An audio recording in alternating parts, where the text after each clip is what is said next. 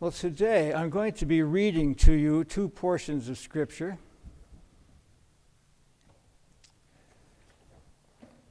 The first is from the Old Testament prophet Isaiah. You find these words in the 42nd chapter of Isaiah, verses 5 and then verses 8 through 10. Thus says God, the Lord, who created the heavens and stretched them out, who spread out the earth and what comes from it. I am the Lord, that is my name, and my glory I give to no other, nor my praise to idols. For see, the former things have come to pass, and new things I now declare. Let them spring forth, I tell you of them. Sing to the Lord a new song, his praise from the end of the earth. Let the sea roar and all that is in it, the coastlands and their inhabitants. And here ends the reading of Isaiah.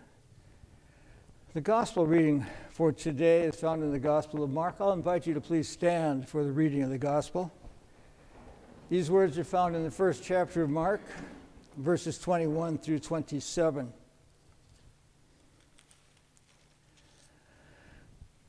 They, meaning Jesus and the apostles, went to Capernaum, and when the Sabbath came, he entered the synagogue and taught. They were astounded at his teaching, for he taught them as one having authority and not as the scribes. Just then there was in their synagogue a man with an unclean spirit, and he cried out, "What have you to do with me, Jesus of Nazareth? Have you come to destroy us? I know who you are, the Holy One of God." But Jesus rebuked him, saying, "Be silent and come out of him." And the unclean spirit, convulsing him and crying with a loud voice, came out of him. They were all amazed, and they kept on asking one another, "What is this, a new teaching with authority? He commands even the unclean spirits, and they obey him."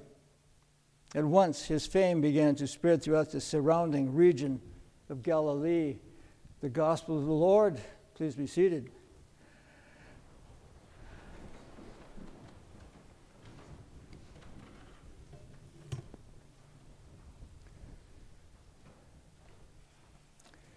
Let's join together now in hymn number 50.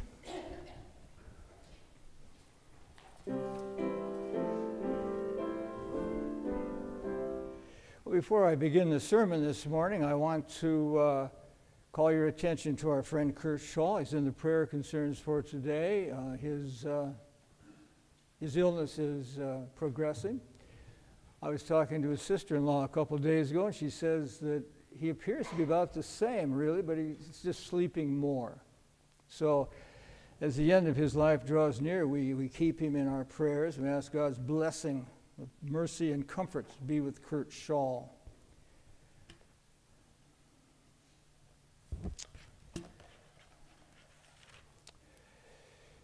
This is the day the Lord has made. Let us rejoice and be glad in it.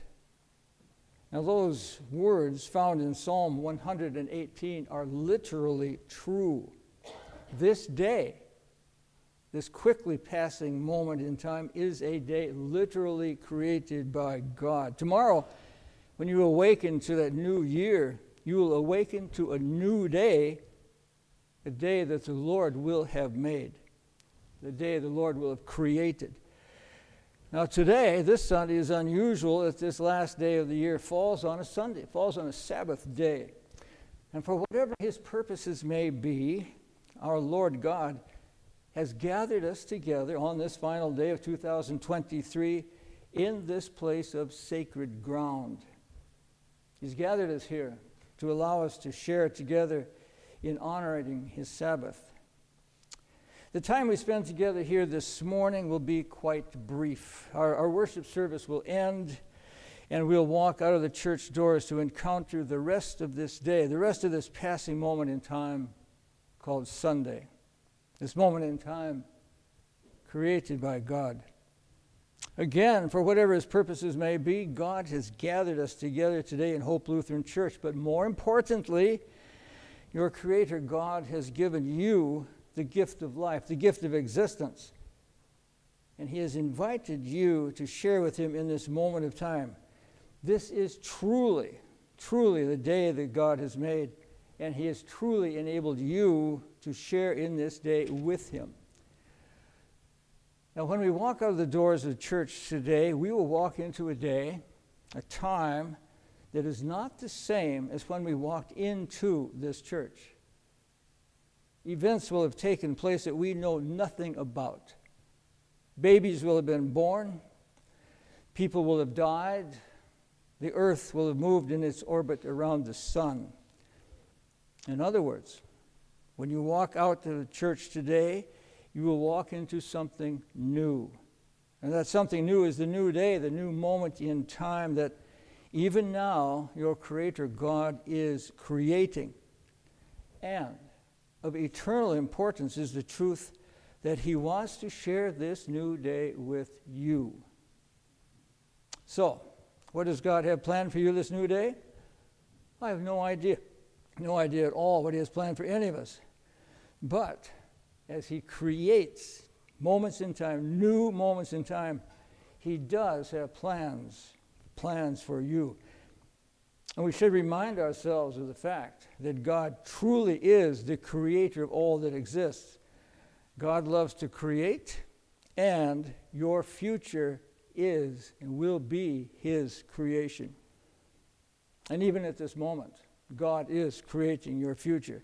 Listen to these words now from the book of Genesis. These are the first words, the beginning words of God's message to you and to all the human race. Genesis 1, verse 1. In the beginning, God created the heavens and the earth. The earth was without form and void, and darkness was over the face of the deep. And the Spirit of God was hovering over the face of the waters. In the beginning, our planet Earth was wrapped in darkness. It had no form, and it was void.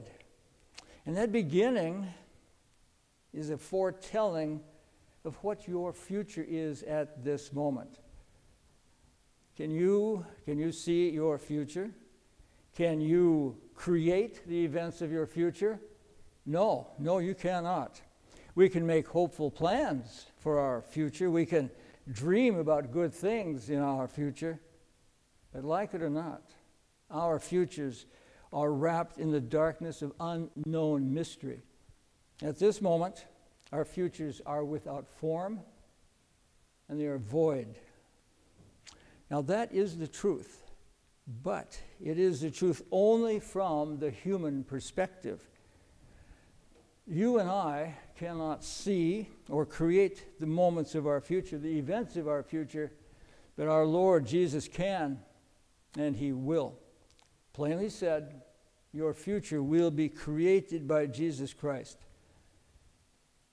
In fact, it can be said that your future is Jesus Christ. As we think about this final day of 2023, we think about our lives and about our future. I want the Scriptures, the Holy Scriptures, to remind you about who Jesus really is.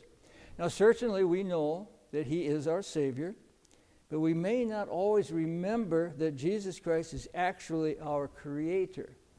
Jesus of Nazareth, Jesus Christ, is the God of our creation. Now listen to these very first words from the Gospel of John as he tells us who Jesus actually is. In the beginning was the Word, and the Word was with God, and the Word was God. He was in the beginning with God. All things came into being through him, and without him, not one thing came into being. All things that came into being through Jesus and all things that will come into being through Jesus include you and include your future. Your future is created by Jesus Christ. Now, in regard to that truth, listen to these words that reveal a profound truth about your Lord Jesus. Now, these words are found in the book of Hebrews in verses 1 through 3 of chapter 1. The writers wrote this for your attention. Long ago, God spoke to our ancestors in many and various ways, but in these last days he has spoken to us by the Son, whom he appointed heir of all things, through whom he also created the worlds. He, that is Jesus, he is the reflection of God's glory and the exact imprint of God's very being, and he sustains all things by his powerful word. The exact imprint of God's being. Those words plainly tell us that Jesus Christ is God. And what about the words, he sustains all things by his powerful word? Another translation of sustains is bears along or carries along. In other words, everything that exists is sustained in existence by the power of your Lord Jesus Christ. That everything includes this planet Earth, your present lives, and your futures. Without Jesus, without his power that sustains creation, the universe would simply become empty, cold darkness, and would no longer exist. The universe, without the sustaining power of Jesus Christ, the universe would cease to exist. But because of Jesus, you have life and you have a future sustained by your Lord Jesus Christ. Now, every moment of your future will be created and sustained in existence by our Lord Jesus. As you think about the future, and think about Jesus Christ literally creating your future, listen to these words spoken to you by Jesus, seated on his throne. These words are found in the book of Revelation, 21st chapter, verses 5 and 6. And the one, Jesus Christ, the one who was seated on the throne said, "Behold, I am making all things new." He said, write these words, so they are trustworthy and true. Then he said, "It is done. I am the Alpha and the Omega, the beginning and the end." So, Jesus, who is God, has told us that he is making all things new. And part of that all things is this very moment, this present moment, and the future. Jesus sustains the present and creates a new future every moment of every day. That is who Jesus Christ truly is. And when he spoke about making all things new, Jesus wasn't speaking just about us. He wasn't speaking about just the human race. He wasn't speaking just about our future lives. He was actually speaking about the future of the entire universe. When Jesus said he was making all things new, he literally meant all things. Capital A, capital L, all things. So it is that everything that now exists throughout the universe is going to be made new. In testimony to that truth, listen to these words written long ago by the Apostle Peter. You'll find these words in 2 Peter chapter 3, verses 10 through 13. Peter wrote, "But the day of the Lord will come like a thief, and then the heavens will pass away with a loud noise. The elements will be dissolved with fire, and everything that is done on it. Everything that is done on it will be burned up. Since all these things are to be dissolved in this way, what sort of persons ought you to be in leading lives of holiness and godliness, waiting for and hastening the day of God, because of which the heavens will be set ablaze, the elements melt with fire. But in accordance with his promises, we wait for new heavens, a new earth, where righteousness is at home." So, by the power of your Lord Jesus Christ, the heavens and the earth are going to be destroyed and then recreated. There will be a new everything created by our Lord Jesus. Now, a person can easily ask a question about all this stuff, this destruction, and the question could be, why? Why do you want to destroy all that exists? Specifically for today, why would Jesus Christ want to destroy planet Earth?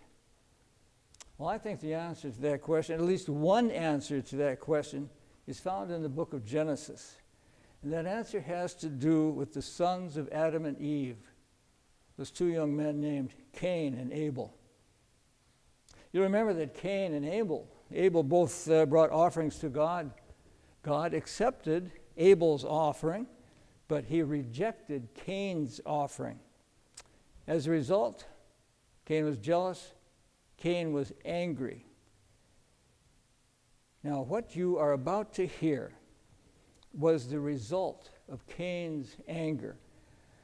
In the 4th chapter of Genesis, you'll find these words in verses 8 through 11. Cain said to his brother Abel, "Let us go out to the field." And when they were in the field, Cain rose up against his brother Abel and killed him. Then the Lord said to Cain, "Where is your brother?" Cain, said, "I do not know. Am I my brother's keeper?" And the Lord said, "What have you done? Listen, your brother's blood is crying out to me from the ground. And now you are cursed from the ground, which has opened its mouth to receive your brother's blood from your hand."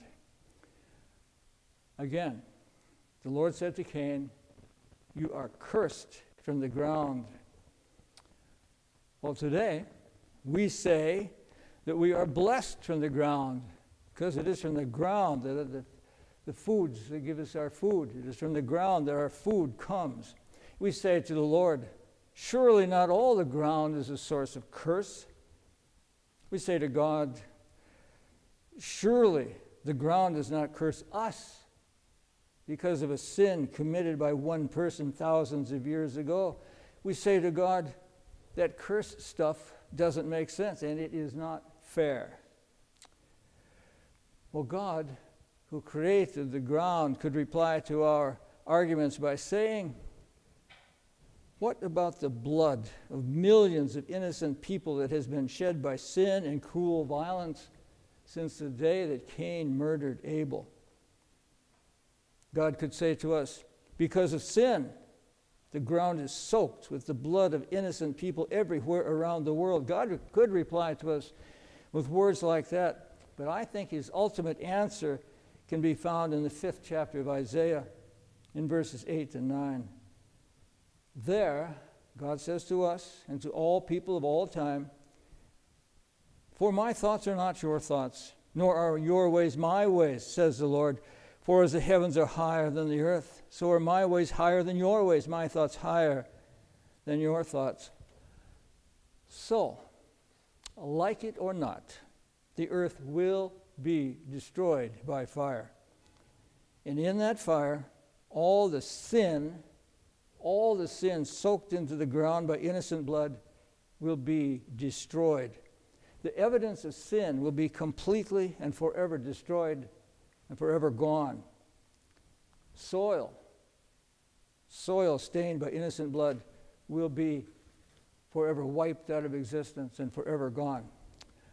But our Lord God, our Lord Jesus, is the Lord of life and is the creator of that which will replace the present sin-stained earth and the present heaven. Just as he constantly creates a new future for each of you, so will he create a new future for planet Earth and for the entire universe. As Peter said, the heavens and earth will be destroyed. But after that destruction, something entirely new will be created by your Lord Jesus. Now listen to these words. These words foretell the new future, your new future. These words written for your hearing are found in the book of Revelation, chapter 21, verses 1 through 5. The Apostle John writes this for you. "Then I saw a new heaven and a new earth, for the first heaven and the first earth had passed away, and the sea was no more. And I saw the holy city, the new Jerusalem, coming down out of heaven from God, prepared as a bride adorned for her husband. And I heard a loud voice from the throne saying, 'See, the home of God is among mortals. He will dwell with them as their God. They will be his peoples, and God himself will be with them. He will wipe away every tear from their eyes. Death will be no more. mourning and pain will be no more, for the first things have passed away. And the one who was seated on the throne said, Behold, I am making all things new. I am making all things new. Those are the words of God. Those are the words of your Lord Jesus Christ. Those words are a promise. They are a sacred promise made to you. A promise of new creation, a promise of goodness for you. A promise that will one day lead you into a new eternal life. And for that promise, that sacred promise, we say to our Lord Jesus, we profoundly, truly say, thank you. Thank you, Lord Jesus, for your care, for your love. Thank you for your creation. Thank you for being our Savior. Amen. Let us pray. Lord God, Father, Son, and Holy Spirit, we pray this in Jesus Christ's name. We say to you, Lord God, thank you for your creation. Thank you for allowing us to have the gift of existence, the gift of being able to share in creation with you. Thank you for giving to us the gift of life. Thank you for our past, and thank you for our future. We have no idea, Lord God, what our future is, but we know that it is Jesus Christ who is creating it even as we speak. And we thank you for that. We thank you for our future. We thank you for our Savior, Jesus Christ. And in his name we pray. Amen.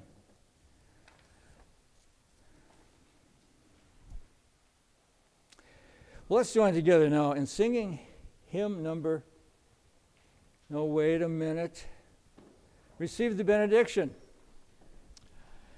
The Lord bless you and keep you. The Lord make his face shine upon you. The Lord lift up his face and be gracious to you. In Jesus' name, amen. Let's sing our closing hymn, number 506.